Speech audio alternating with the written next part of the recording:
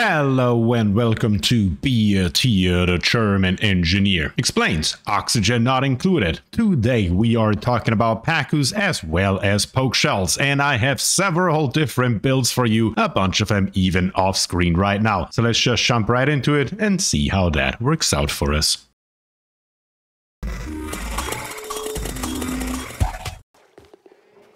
And here we are with our Pacu setup, and this one here is the fully fed version. So let's turn the overlay back on and then let's take a look. First of all, let's see what we have here in power. In power, we have here on the right an auto sweeper and on the left an auto sweeper, as well as two different conveyor loaders right here. That is all we need. Everything you see here on the left is completely optional and only for what I'm doing right now. Here on the top, this here is supplying algae to the top right here, and here on the bottom we have the Pacu fillets coming out, as well as the polluted dirt and the eggshells. How you do that in your build, now that is of course fully up to you, so completely ignore everything that's on the left side right here. In our automation overlay, now it's getting slightly more interesting. Right here we have a critter sensor, and this critter sensor is hooked up first to a NOT gate and then to the right top door and the left top door, and right here in the middle is where we are storing all of our eggs as well as the algae. The eggs are very important because we just let the eggs hatch. There is no incubator or anything like that involved, and we are determining with the help of this critter sensor if we are putting our freshly hatched Pacus into the left side, which is a completely starved farm, or the right side, which is a completely fed farm. That is exactly what this here does. So we are sending out a signal. If we are below 8, then this door here will open and this one here will close. Therefore, a freshly hatched Pacu can only jump over to the right, fall down, and eventually end up in the water right here. Or if we are, as we are right now, above 8, then we are sending out a red signal, and the red signal opens up this door right here. So all of our freshly hatched Pacus are hopping over to the left and end up in here. And in here, we literally just let them starve to death and get some Pacu fillets out of them. That is the entire idea. To the right auto sweeper right here, we also have a cycle sensor hooked up, which is set up to activation time 0% and active duration 30%. This can vary whatever you want to do. It's just to save a little bit of energy. That's literally it. That's the only purpose of this sensor right here. In our shipping overlay, we can see that we have this top conveyor loader here, and this top conveyor loader here has only critter eggs turned on, and that is all critter eggs, because it does not matter if it is a tropical fry or a gold fry or a normal fry. Everything we get, we just plop it up here, it will be fine. Everything else is turned off for the top one, and we can see it is connected to this output here on the top. The bottom one, on the other hand, is turned on with everything except critter eggs. If we go down in the list, we can see also algae is turned off, so algae and critter eggs are the only two things that the bottom one does not take. And the reason for that is simple. Point A, we don't want to get the algae out here, because when we take it this auto sweeper, it can reach this position right here. So we would basically just create an endless loop, and that is not what we want. We of course want to feed our Pacus. And our critter eggs, of course, same thing. We want to have them up here and not over here somewhere. So what is this weird looking tank right here, and how does it work? Well, if we take a look, one Pacu needs a total of 8 spaces. We have 8 of them in here, so we need a total of 64 spaces. And if we take a look, all these here, including our mesh tiles of spaces, we have 45 right here, plus 16 down here on the bottom, plus another 3 here on the top. Makes exactly 64. The nice thing about Pacus is that they don't really care. We only have 2 tiles worth of water down here. Then we have 50 kilograms of polluted water, 50 kilograms of salt water, 50 kilograms of brine, 50 kilograms of petroleum, and 50 kilograms of crude oil. So all of these layers right here basically have no mass at all. It's next to nothing. It's only 50 kilograms per tile instead of like about 1,000. If you have all these materials available, it is of course a lot easier and you can save a lot of them. Or if you have only brine or salt water or polluted water available but want to conserve your beautiful water, you can certainly do that. It makes no difference. And that is the nice thing about it. The Pacus don't care as long as the layer that they are actually in is water. That is the important part. So we have 2 layers of water up here, and you can see it's 1,000 kilograms each, but everything below it is nice and empty. So let's take a look at a different version of the almost exact same build. Right here we have a different version, and it almost looks the same, doesn't it? The only difference is that we have 1 mesh tile right here and our 8 Pacus, and we can see, yes, it is actually 8, are in 1 singular space. And when we click through them, we can see all of them, or most of them better to say, are gloom. And when they're gloom, their production rate goes down. One is even starving, but some of them are not. And if they're not, they are reproducing a lot. We can see that a change per cycle is 67% to lay an egg. So basically what we're doing is this is a half-starved farm. The left side is still completely starved and the right side here is half-starved. Our fish feeder here is set up to algae and it has a maximum setting of 1 kilogram, 1000 grams. And at the same time, our cycle sensor is set up to 10% active duration. So it is only active for 10% of the entire cycle. And when it is active, it is only supplying 1 kilogram at a time, keeping only a couple of those Pacus here actually happy. And that is it, maybe even one of them. But when we take a look in our room overlay, we can see on the right, we have a room size of 8 tiles and we have 8 critters in it. And on the left side, we have a room size of 9 tiles and 17 critters in it. And all of this was created only by those Pacus here on the right. I did not add any, I didn't do anything to it. We just have a bunch of critters in here while feeding them next to nothing. And the nice thing is also this auto sweeper here on the left reaches this tile right here. So if something dies in here, we can still get the meat out. And do we have some meat in here? Yes, we have 11,000 calories over here. Isn't that nice? Also, you can see we have a goldfish in here. That's what I'm saying. It does not matter. Even if a goldfish is born, we just plop it onto the left side and call it a day. Even if it's on the right, we still don't care. It is fine because at the end of the day, our Pacus will always overwhelm, because when we take a look down here on the bottom, fry eggs are at 96% and for the goldfish, it is still 31%. So no matter what, eventually the goldfish will die out and the Pacus will overwhelm him as long as we keep the water temperature in here halfway regulated. So there is something that you may want to do about that in case it is in your own base. But let's take a look at another option. Right here we have the same version again, and this time we have only 2 Pacus in here, and therefore we have right here only 14 tiles plus 2 right here, makes a total of 16. 2 times 8 makes 16, so both Pacus are very happy and still producing 2 eggs every 3 cycles. That is awesome. That is what we want to have. And we take a look up here, we already have what, 1 tropical fry egg and 3 fry eggs right here. And when we take a look into our room overlay, not the automation overlay but the room overlay, we can see we also have 4 critters here, and this here is one of the last ones that I built. I did not build them all at the same time or put the Pacus in at the same time, so it's not really an apples to apples comparison, but just for your understanding, we are getting a bunch of Pacus in here and it takes next to no time. Also, our fish feeder right here is also set up to 1 kilogram, and right here we also have this here set to 20% active duration. The activation time really doesn't matter. When that happens is really none of our concern, as long as the active duration is accurate. And with 1 kilogram or 20%, those Pacus here are fully fed, fully happy and fully producing, saving us a bunch of algae.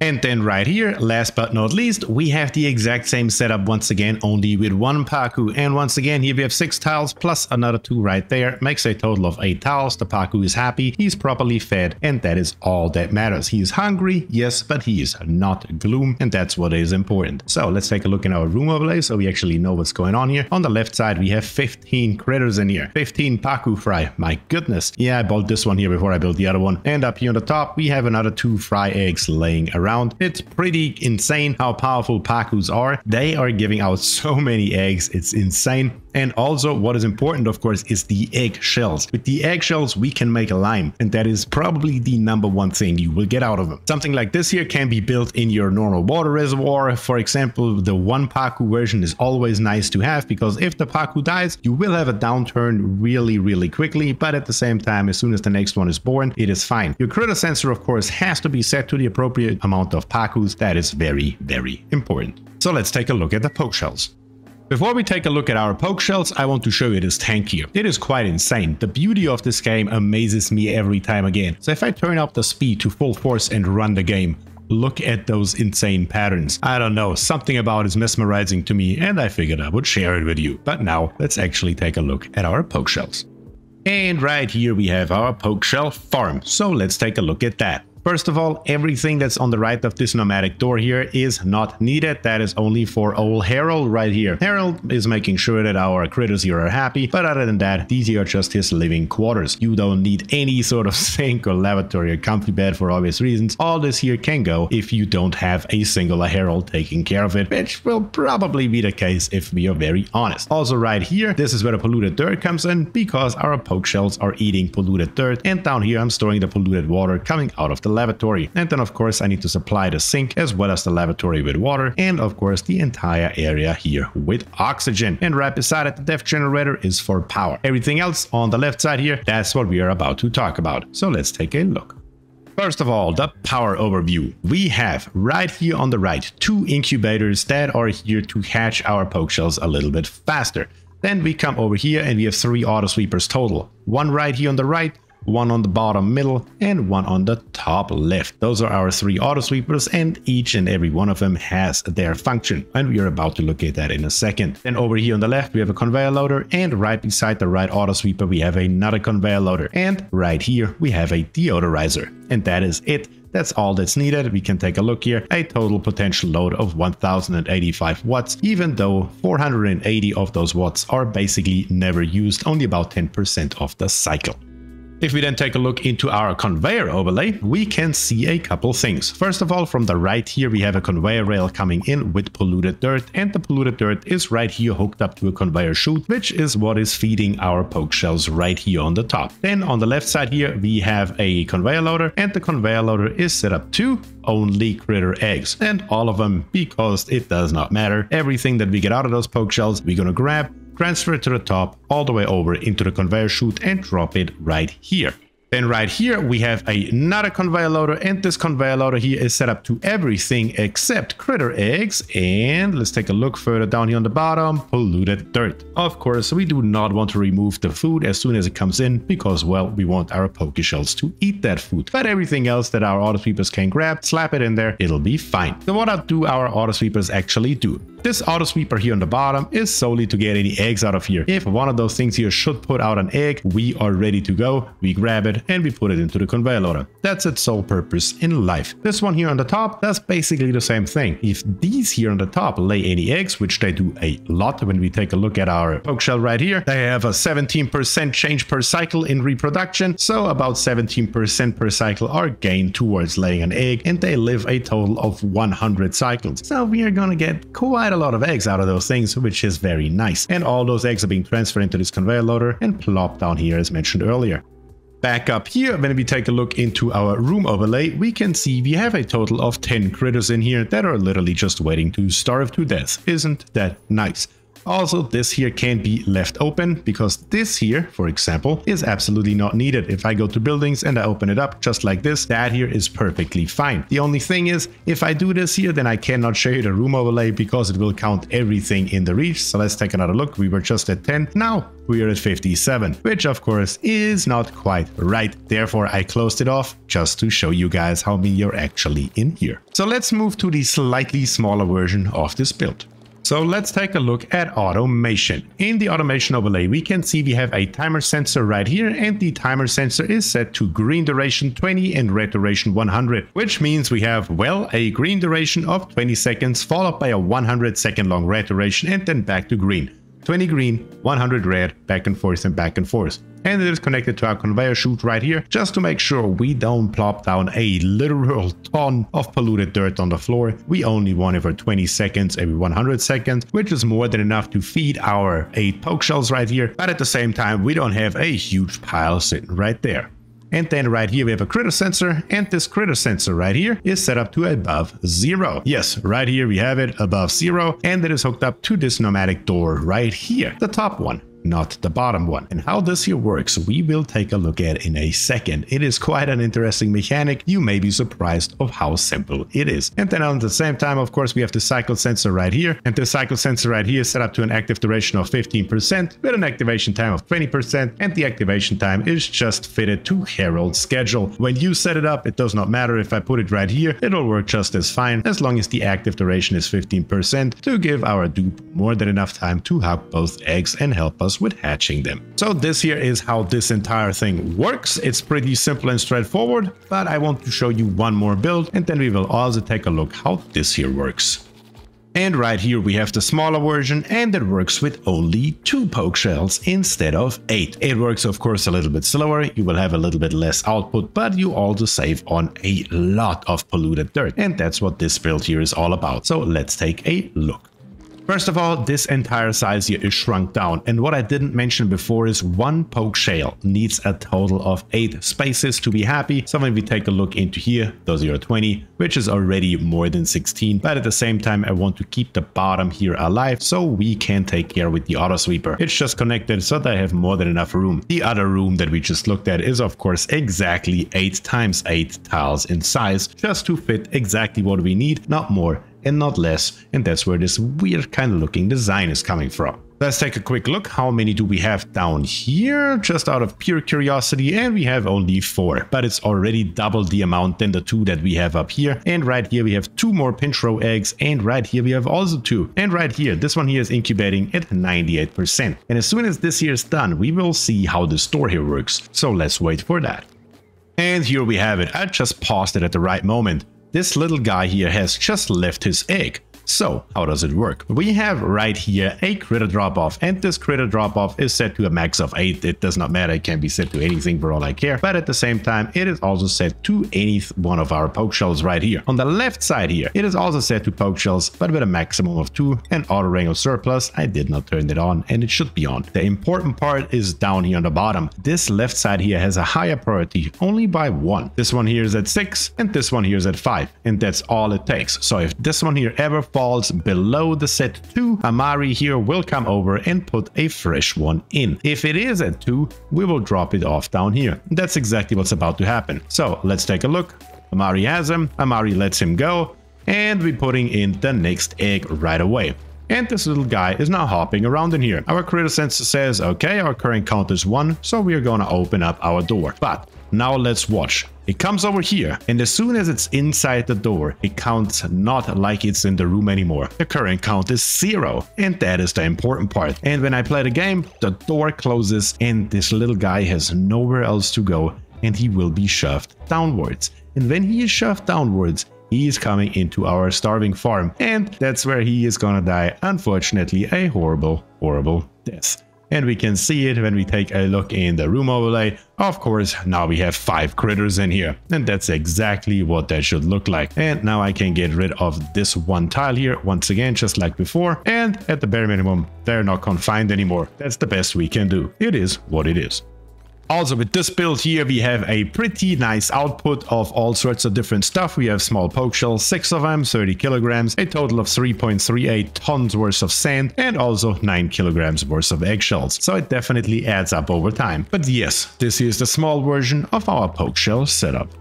And then at the very end of the episode, I want to show you 3 more things. First of all, Pacus. How do you actually catch them? Well, you have the fish release right here. That is how you get him where you want him to be. But how do you get him out of there? When you go into food, you can see we have a fish trap right here. And if I plop a couple of those fish traps right here and then grab a dupe and spawn him into here, let's see what happens. Yes, they all come just up here randomly. It could be any one of them, and they're being grabbed. And Ari right here is not doing anything. I'm not entirely sure why. Well, because we have not set it to Pacu fry, and now Ari is coming over, picking up the fish trap and releasing our fish to wherever it is supposed to go.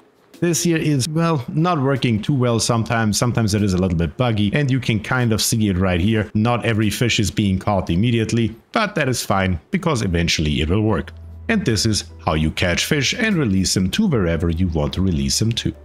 Speaking of Pacus, we have actually never looked at their database entry, so let's do that right now. Their confront range is between 0 and 60 degrees Celsius, and their livable range is between -20 and 80 degrees, and they eat a lot of algae and produce about 70 kilograms worth of polluted dirt if they are fully fed. And 140 kilograms per cycle for 8 of our Pacus, that is a lot of algae. And usually you don't have that much available, which is why I personally would usually recommend either the half-starved version or a very, very small amount of those things. That is my recommendation for you. And when we go down here, you can see you can feed that thing all sorts of stuff. But at the end of the day, you will barely get anything out of it. And you probably don't have that many seeds laying around either. So it is usually a better idea to just give him all your algae and then starve him to death. That's the general idea here. Down here on the bottom, we can see we have a 96% chance of laying a fry egg, and to get a tropical fry egg, or better to say to increase the chance, we need to have their body temperature between 35 and 80 degrees Celsius, which is relatively high. When we look at our water here, it is at 20, and a gulp fry egg is between -30 and 5. So having it at 20 is the perfect temperature to stay with Pacus, and that's usually what we want. The other two really don't matter that much.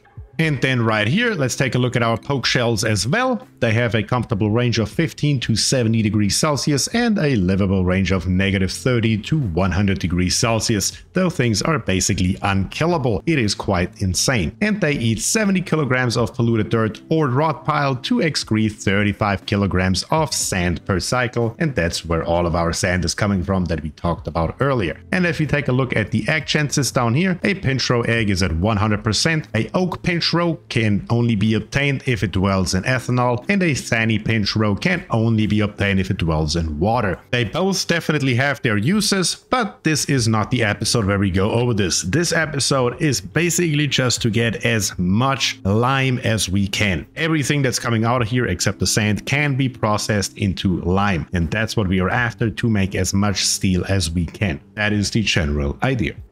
But that is all I have for you today. So if you enjoyed a comment, please subscribe to the channel, leave a like on the video and comment down below. You know it, I'm always happy to hear from you. But before I end this episode, one more thing. The links to written tutorials about builds like these here are in the description down below. And with that I say thank you and peace.